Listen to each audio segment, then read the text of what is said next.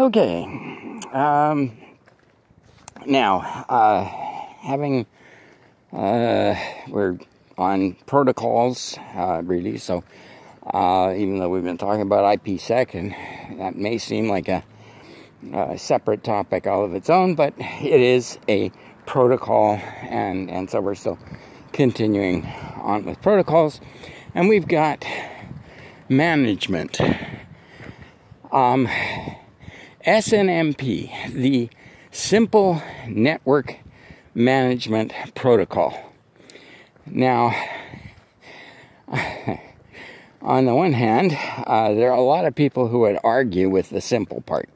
First of all, the simple part of the name is was put there because it was a very low-code implementation. You don't need a lot of complicated code to do simple network management. It's, at base, it is a simple concept. The thing is that in the implementation, some people get very, very elaborate in what they're doing with it and the way that they're doing it, and so an awful lot of people, find management of certain devices, certain types of devices, certain types of networks to be not simple at all. It's very complicated. But, well, let's get back to it. First of all, again, it's simple because it's low code, and I'll explain why it's low code in a moment. And really, that is because it is a simple concept. And, I mean, it's a beautifully elegant concept, really. And, complexity is the enemy of security. Keeping things simple is a really good idea. And it turns on the statement that I keep on repeating, that computers, any computer application, is either database management or numeric processing. Management, obviously, is not on the numeric processing side. It is much more on the data management side. So the thing is that Snmp is a simple concept that in managing the system, you have essentially a database that tells you what the status, what the characteristics, what the settings of the various parts of the network are, the various devices, nodes, whatever, resources that are involved in your network. And we can specify by a data record what the status is. Is it operating? Device A, status operating. Device A, status static, or standby, or whatever it may be. So we then can know, if our device is a printer, we can query the status, of the printer device. Printer,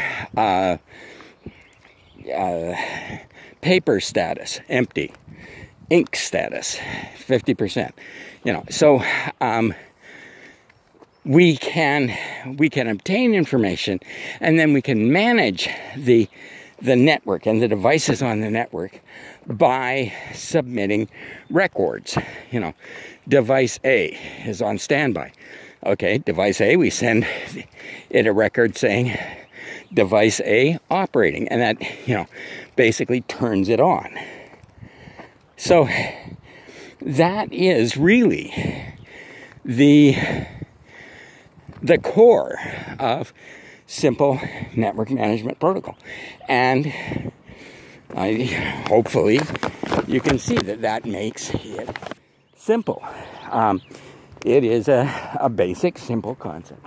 Now, having numbers of different devices, having numbers of different settings, characteristics that we may want to query,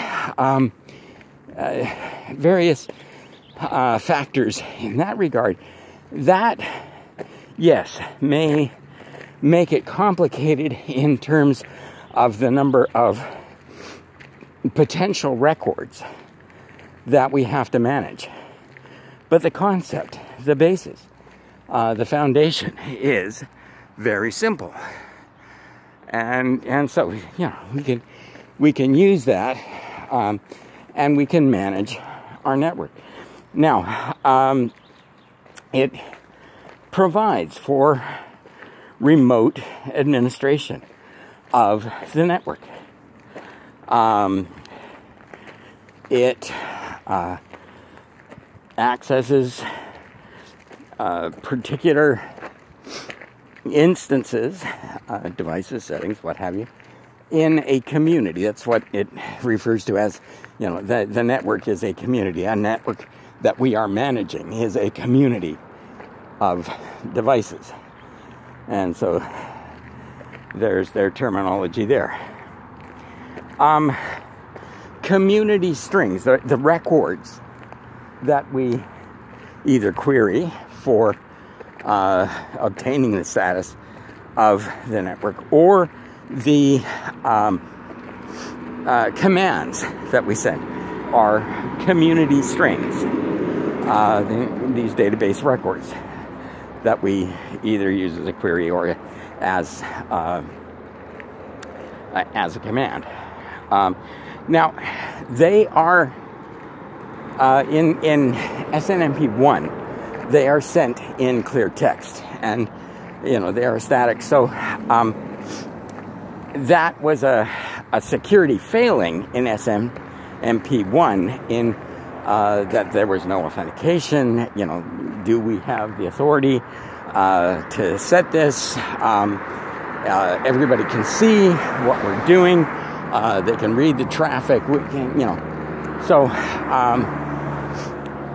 if there was any authentication, again, you know, it was in this, you know, static passwords being passed in clear text.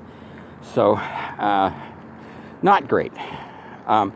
So that's vulnerable to replay attacks and so on and so forth.